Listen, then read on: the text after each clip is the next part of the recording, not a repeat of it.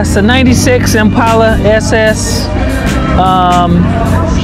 Custom interior, the motor, the rims, and my wife told me I better not get it, so I went and got it.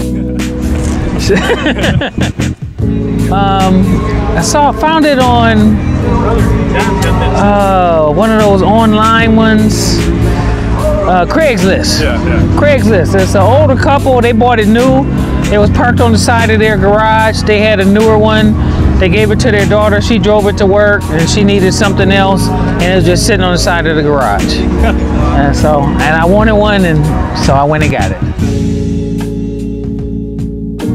I guess it's the last of the big Impalas with the Corvette motor in it, and it's a nice cruiser. You know, it's got the vroom, vroom, vroom, vroom, vroom, and you just cruise in it. Yeah.